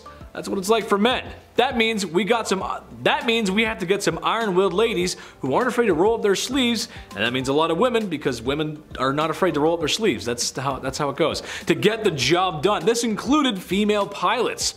Not in combat, but arguably just as important. Actually, no, not arguable. It is just as important. Delivery, hear me out. The US and Britain were pumping out war machines the same way I pump Doritos into my boiler on a Saturday night. However, if you walked into a warehouse full of complete airplanes after coming off the factory, how do you get them to the desired area? Right, the answer is getting brave women to make countless flights in order to get the planes where they needed to be. I think a lot of people just don't think about that stuff. When you make the stuff, you gotta get it from point A to point B. and we have a lot of women to thank for that. Number 7, Rivet Rosie. I did mention this in my World War I video, but this is where the magic really happened. Rivet Rosie, editor, put a picture up of Rivet Rosie right back there or something. Put a picture, or maybe in front of me, I don't know. Rivet Rosie. Some theory holds water here. We needed ladies to roll up their sleeves and start welding, stamping, and producing war materials for the war effort. World War II was the most destructive war in human history, but something that I think just doesn't get talked about enough is the massive logistics issue that went on. Millions of resources being manufactured and shipped all over the world from the US just to put a stop to the mustache man and his 2 henchmen. Not one tank, gun, bullet, or bootstrap would be possible without the efforts of women in factories. And that's just the truth. Number 6, mother. Hey, listen, being a mom is tough. It's a process, a lot of ups, a lot of downs. But sadly, a lot of moms got knocks on the doors in the 1940s when they didn't want to. Got a folded American flag and condolences from Uncle Sam. Given the number of men that lost their lives during the conflict, it's a knock on the door that happened all too often. However, on the other side of the pond, it was a similar story, except in places like Berlin, there was no door. Or maybe even a house, because it was bombed to smithereens. Imagine trying to raise a kid in a place like that. When your town looks like something from Fallout. Yeah, it's not easy. So shout out to all the moms out there that lived through it one day at a time and made it through. Number 5, sniper. Lyudmila Pavlichenko was a Russian sharpshooter during World War II. This is a woman who was in active combat and is credited with over 300 KIAs. That's a lot of dudes. See, this is a lady we need a movie or a game about, Hollywood. While inequality of the 1940s was very much existent in the Soviet Union during World War II, her bravery and service is to be commemorated. But if you know history, and you know how well the Russian invasion went for Germany, and especially in the first few months, the Soviet Union applied a strategy I like to call anything goes. Meaning, until they received supplies and aid from their newly found allies to the east, Russia, being Russia, was going to throw anything at the Germans to stop them. That included female soldiers on the ground. She was one of a few Russian sharpshooters that proved to be very effective in combat and as a tool of propaganda for the state. It just makes sense. Number 4, Nagasaki. This one is a broad stroke, but basically anyone who was in Hiroshima or Nagasaki, finger quote, working on those special days, that counts as an unusual job. Maybe you've worked construction, or you work some really hot sunny days. It's rough. Maybe you worked in an office where the gears of bureaucracy and red tape hold you back from doing your best. Headache maker, am I right? Imagine you're working your job and literally 10 seconds later you hear the largest bomb ever to fall on a city all of a sudden. And it's gone. Like the city's just gone. It was there a second ago, but now it's gone. I don't want to get into too much horrific detail in case the YouTube gods are listening and they might smite me, but Google Hiroshima and Nagasaki. You'll see what I mean. Number 3, pinup girl. Models, actresses, and anyone who had hips that don't lie had their images printed, painted, and posted everywhere for informal display. That's right, informal. Intentions on this one are completely dishonorable, but at the same time might have helped, I don't know. Where would we be if Betty Grable wasn't showing some ankle on every B-52 bomber that was Berlin bound? See? Exactly, I know. Ask Grandpa, he'll tell you. While these glamorous ladies may not have been directly involved in the war effort, it was their job to remind those boys just what they were fighting for. I salute you, sailors. Number 2, code breakers. This was a time before computers and the internet, so if a German code came across your desk, you couldn't just ask Google, what in the heck does that mean? We owe a lot to the code breakers. Shout out to Alan Turing, because he's pretty smart. But it's the women in all the military offices everywhere, in every allied nation, working every day to make the enemy's information get revealed. It's actually very important that happens, trust me. Which in the long run saved lives. A lot of lives. I'll be honest too, some of the stuff they had to help decipher wasn't easy. I struggle enough with Call of Duty zombie Easter eggs. Yeah, don't call me for that. I'll carry you to high rounds, but I can't solve the Easter egg, man. I'll carry you, but it's not gonna happen. Number 1, everyone else. This one goes out to every woman who in some way or another participated in the world's worst conflict. Mothers, nurses, doctors, code breakers, everyone. I'm putting a blanket over everyone here because there's too many not to mention. But the point I'm getting across is that we could not have done it without the help of girl power. And here at Bumblebee, we remember that. And me, Chetty, your local Chris Farley or John Candy or something in between, whatever I am. Remember, I salute you, ladies. Thank you for your service. And at number 10 is jewelry making. Egyptians saw deep spiritual significance in their jewelry, but also had a love of aesthetics. And those two things combined to create some of the most unique and lavish jewelry found in history. Worn to ward off spirits, protect health, bring good luck, and more, there were even certain colors and designs that were associated to certain gods and powers. And so Egyptian jewelers followed very strict rules regarding the mystical aspects of their jewelry creations. While a woman usually would not be a metal worker in Egyptian society, it was very common for her to be making jewelry. The tools were smaller and the process required less heat and thus less danger for her. Metalwork techniques included precious metal sheets that were cut and shaped, notched together. Wire work was accomplished through strip twisting. Pieces could be held together with this wire stripping system or crimping techniques. These strips were also how link chains were accomplished, as well as the securing of beads or the backs of earrings. And for jewelry designed exclusively for burial, the metal was often quite thin, as the jewelry of the deceased was not subjected to the wares of everyday life. Precious stones, ivory, real flowers, and shells were all common ornaments, as was name engravements, but it was more common with royalty. Jewelry makers were women of high status due to these contributions and the revelry jewelry held in ancient Egypt. For number 9,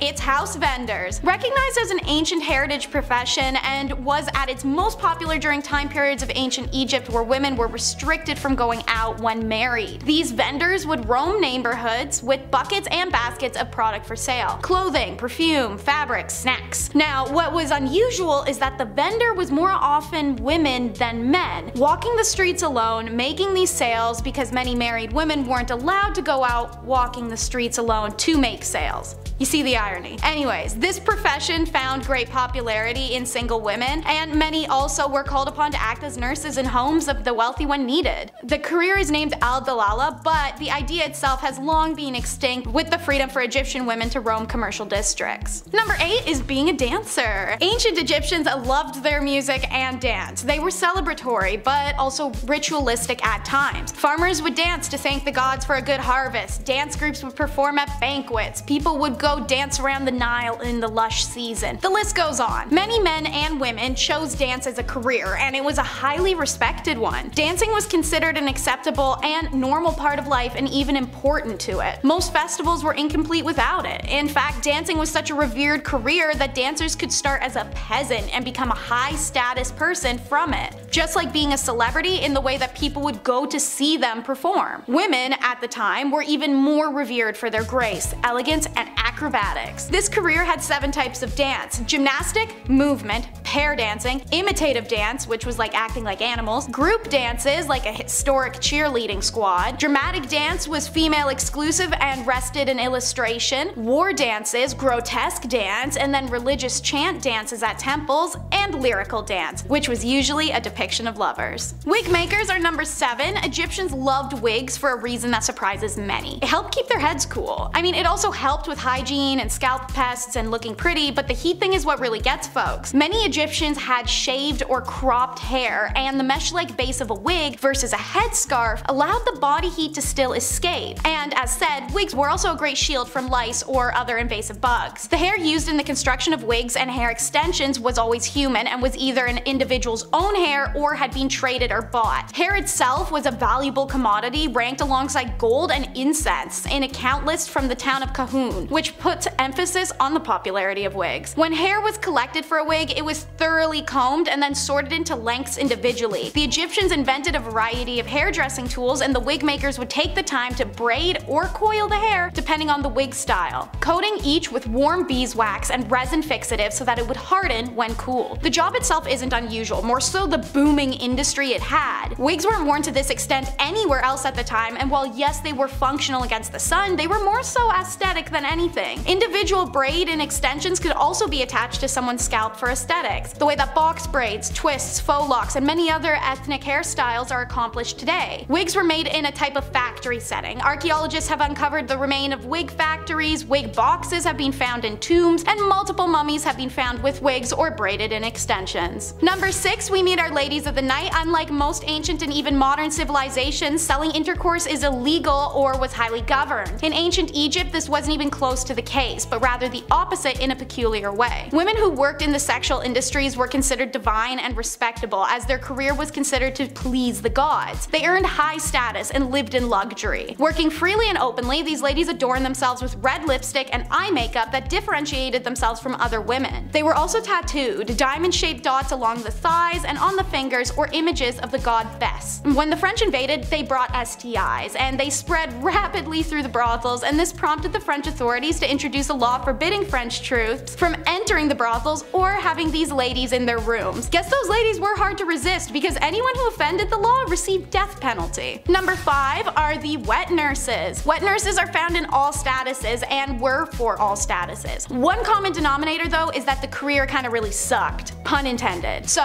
first, their social status was always determined by the status of who they were breastfeeding. Royal family? Congrats on your special privileges, statues, private quarters, and your own tomb in the family pyramid. Also, her family would receive special perks as an extension of her. Now, royal families only wanted high status wet nurses, and while it's not clear how they were chosen, evidence suggests some kind of blood tie or faint familiar relation. Most wet nurses were from marginalized families in lower socioeconomic statuses and worked under conditions and pre-definitive wages. Wet nurse requirements for any status were intense. She'd have to have given birth at least twice, have a large but healthy body due to the belief that large bodies were more nourishing. Despite that, her breasts should be medium. Too small, not enough food. Too big, the baby's spoiled. In addition to all of these prerequisites, the wet nurse should be sweet-tempered, affectionate, and responsive to her charge. She should also abstain from intercourse because it could reduce her affection towards a child, and they also said no alcohol. A good call, knowing what we know now. Wet nurses were women exploited for the products of their bodies. As slaves, they were coerced for their milk. As lower social status women, they were employed for their bodies to enhance their inadequate domestic status. Even her own household suffered physically and monetarily if a wet nurse defaulted or failed a contract. On the same page, surrogates are number 4. This is a widespread practice in Egypt. The first story of surrogacy found in Genesis 16 of the Bible was the story of infertile Sarah having Egyptian Hagar carry her child for her and her husband Abraham. Even Egyptian pharaohs had used concubines to produce heirs. They often married their sisters or aunts, and children born of these marriages were most of the time not in great or functional health and wouldn't survive. Any child born of a concubine for a pharaoh was accepted as his lawful offspring. Now, they were quite limited in their rights, and they could only inherit the throne in case of the absence of another more entitled heir. Surrogates experienced similar contracts and status leveling as wet nurses. They were desired to be mothers already, have a bigger, healthier body, and naturally beauty was a desired element as well. Women of low status who made a career of surrogacy often died in childbirth or from hemorrhages due to the repetitive birthing process, but for some, it was the only career they could have. Priestess is number 3, and so while it was a male-dominated field, many women were employed as a priestess or a high priestess at the temples around Egypt. Mostly from upper status, many were married to the priests, which they owed their position in society. Despite this, they played roles in the temple rituals, such as servicing goddesses Hathor, Neith, and Pakhet, or working as dancers, musicians, singers, and acrobats in the temple. The most important priestess was known as the god's wife Amun. This woman was usually the daughter of the pharaoh or sometimes his wife. She usually held a very high position in court and performed important rituals to honor the god Amun. The priestess was in charge of managing the gods' affairs, attending to ritual dances and performances, shaking their rattles and rattling their necklaces, which were long and heavily beaded objects. By the beginning of the New Kingdom in 1550, the title Chantress of Amun was used, and it was usually the wives of the priests who gained these elevated positions as well. The concept of a woman as a priest was unheard of in many kingdoms. A high priestess and the reverence and traditions of female gods being led by women were unusual to outsiders of Egypt, who oftentimes restricted most priestly activities to just men. Number 2 is professional mourners. Okay, so here's a weird one. Professional or paid mourning is an occupation not only found in Egypt, but in China, the Mediterranean, and Eastern Europe. This practice is literally paying a stranger to attend a funeral to lament, deliver a eulogy, help comfort the family, entertain, or lay on the ground wailing. There's some range here, depends on what kind of funeral you want to have. These paid mourners made ostentatious displays, messy hair and smudged makeup, wailing, pounding on the ground or their chests, throwing themselves about as they smeared dirt and sand all over their body while they screamed. It's a full spectacle. Now, another depiction of the paid mourners in Egypt is a little more chill. 2 women impersonating the goddesses Isis and Nephthys. They were believed to play a special role in someone's death. Most inscriptions of a funeral where they are present as paid mourners, they are on each side of the corpse and their bodies are fully shaved. These women also had to be childless and have a tattoo of either Isis or Nephthys' name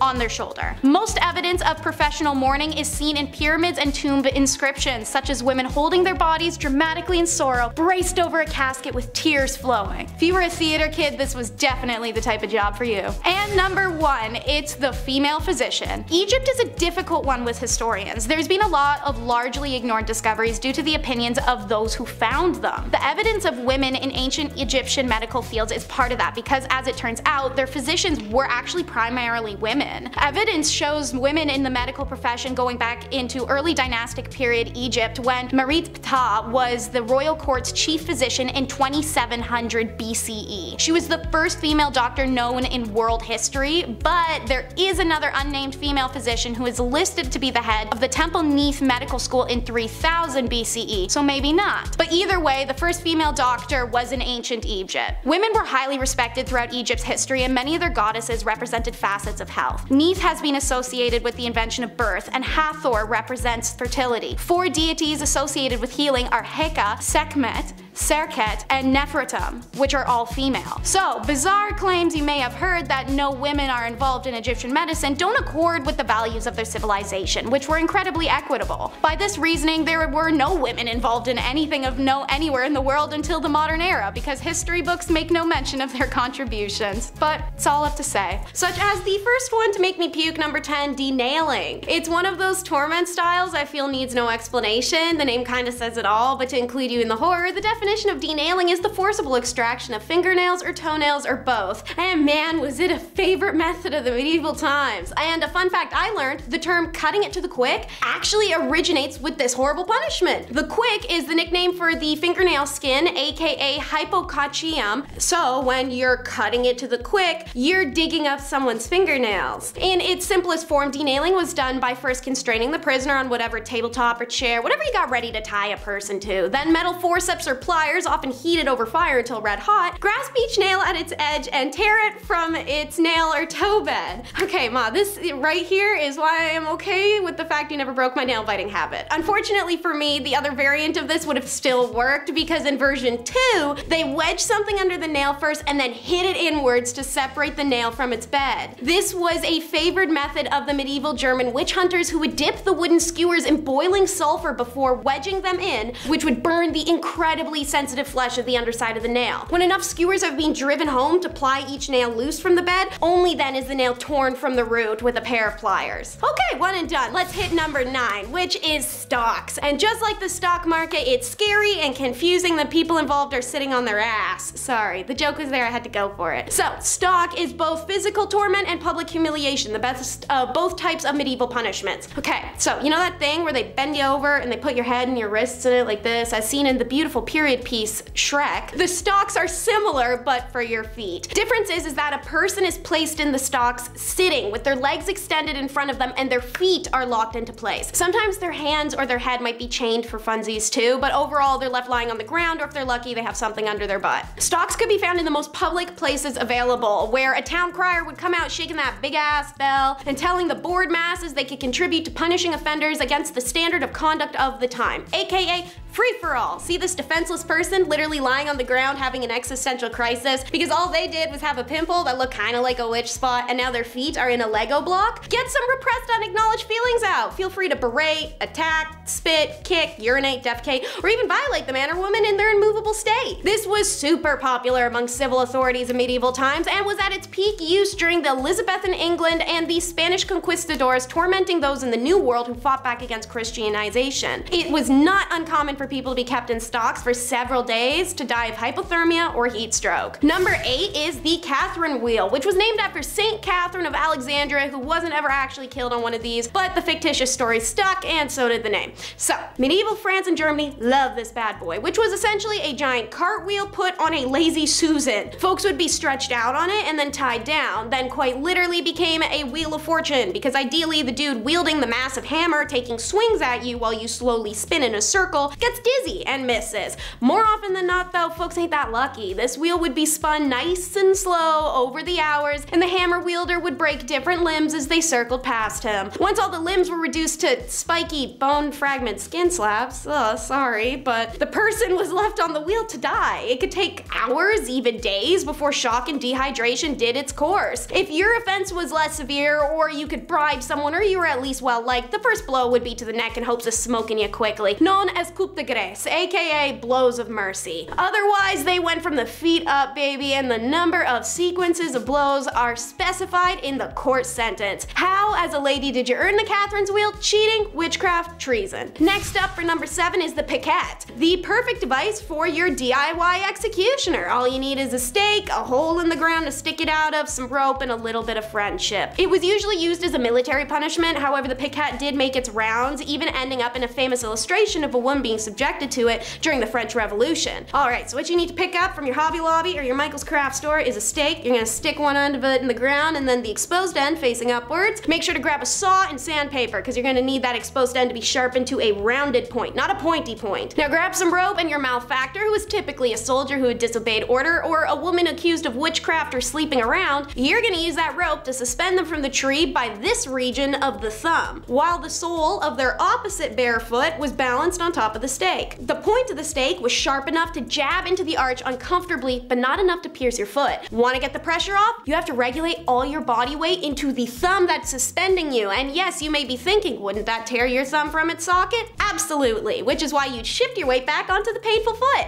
Pretty ingenious methodology, if you ask me. Nobody died, but some people did lose thumbs. Better than your life though. This is a classic mention on our channel. Number 6 is the shame masks. If they tried to use those on us today, I personally don't think it'd work. The way that pride and ego function in modern days is so different from olden times, but back then, I guess it must have been an efficient humiliation tactic for them to have so many of these horrible masks. That, or people really vibe with the Halloween vibe. These masks, as mentioned, are meant to humiliate, and I guess there's nothing more humiliating than being compared to a pig or a rooster. 2 of their most common designs. Some would have a pig snout, bird beak, devil horns, donkey ears. Bells are sometimes attached to attract the attention to the wearer, or even whistles attached to the mouthpiece, so anytime they breathe, the stupid thing would make a sound like the Tin Man from Wizard of Oz was approaching. Although less vicious than many other torments, they could still be painful and distressing, especially if your sentence is a long one. The mask can make it difficult to eat, drink, sleep, and could attract violence from hostile people or lecherous men. They were used as punishments for various misdemeanors, but usually it was to shut a woman up. Literally. You scolded your husband, that's a serious sin that contravened the Bible's clear instructions for wives to remain subservient little...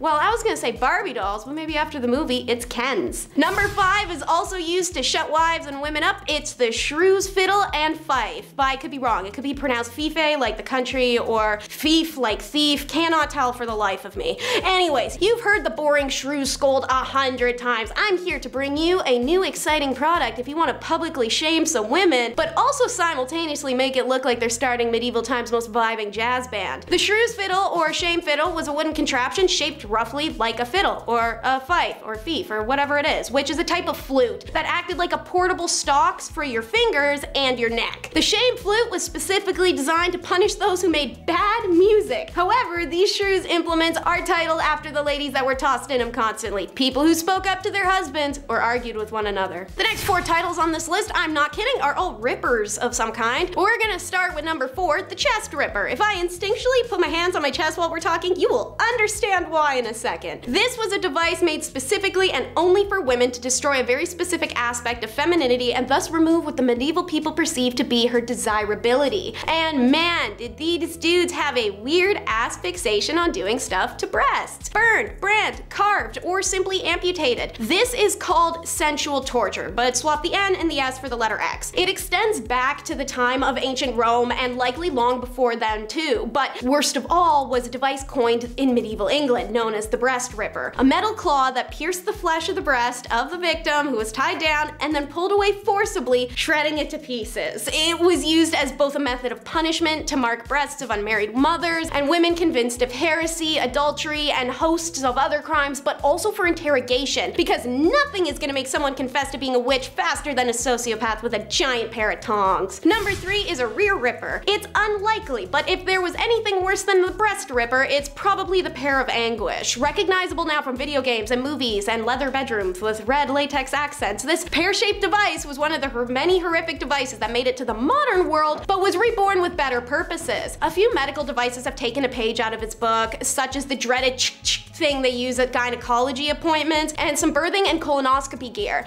So, the pear is made up of 4 leaves. These are joined at the hinge at the top and a key or a crank on one end. As you can see on screen, it's named accordingly. The pear was inserted into one of the 3 viable orifices, 2 if it's a dude, depending on the nature of the crime committed. The oral device was reserved for heretics, while the back door and the middle door pairs were used on, you could never guess. Witches, witchcraft, ooh. Man, medieval times must have looked like the set of Halloween Town, the way that witchcraft is constantly referenced. Anyways, turning the key opened the leaves, and every little click click of the key causes massive internal damage that was rarely fatal, but very thorough way to get a confession out of someone, or just about anything. I'm pretty sure the average person would admit to something as ludicrous as riding a magic donkey out of the king's palace if it meant that would stop. Number 2 is another rear ripper. Yeah, they liked those. Come to think of it, for such a essentially repressed society, they seem to get quite raunchy with their punishments. It's almost like that's the reason you shouldn't repress feelings like that. The Judas cradle, also known as the gilded cradle, was a regular stool with a wooden or metal pyramid on the top. The victim would be stripped, tied with ropes on all 4 limbs, and then like some elaborate Marvel movie setup behind the scenes, they get lifted into the air and suspended just over top of the pyramid. Then their bits are adjusted to sit right on top of the pyramid. From here, the captive holder could torment them further, try to get confessions, whatever, before letting loose more and more of the person's own body weight, which would slowly impale them downwards on the pyramid, which in turn would start making room for itself. This punishment method was frequently used in the Inquisition, but I invite you to guess when else. Could it be A, witchcraft, B, witchcraft, or C, witchcraft? If you guessed any of those 3, you're right, because pretty much every medieval punishment for a woman was because she talked too much or made a soup that tasted too good, so the devil must have done it. Alright, last in our little ripping montage, number 1 is the rail rip, aka a wooden horse, also known as riding the rail. It's an effed device of which there are 2 variations. The first is like a balance beam from gymnastics but triangular, mounted on a sawhorse-like support. The victim is made to straddle the triangular horse and place their full body weight down on the hoo-ha area, which rested on the blunt point of the angle. Weights and additional restraints were added to keep the victim from falling off, but also to drag them down. Left for days, it can begin destroying your pelvis as well as dislocate all of the joints in your legs. A less immediately painful variation is a single plank of wood supported, again with the wooden legs or sometimes suspended from the ceiling, horizontal from the floor on its side with a thin edge and sharpened extremely. The victim is made to straddle the plank, which is adjusted to their height so that they have to stand on their tiptoes or let their hoo-ha, meet a very serrated fate. This wasn't a witchcraft one ironically, but rather for adulterers, working girls, or women who breathed a little too hard and their husbands wanted them gone.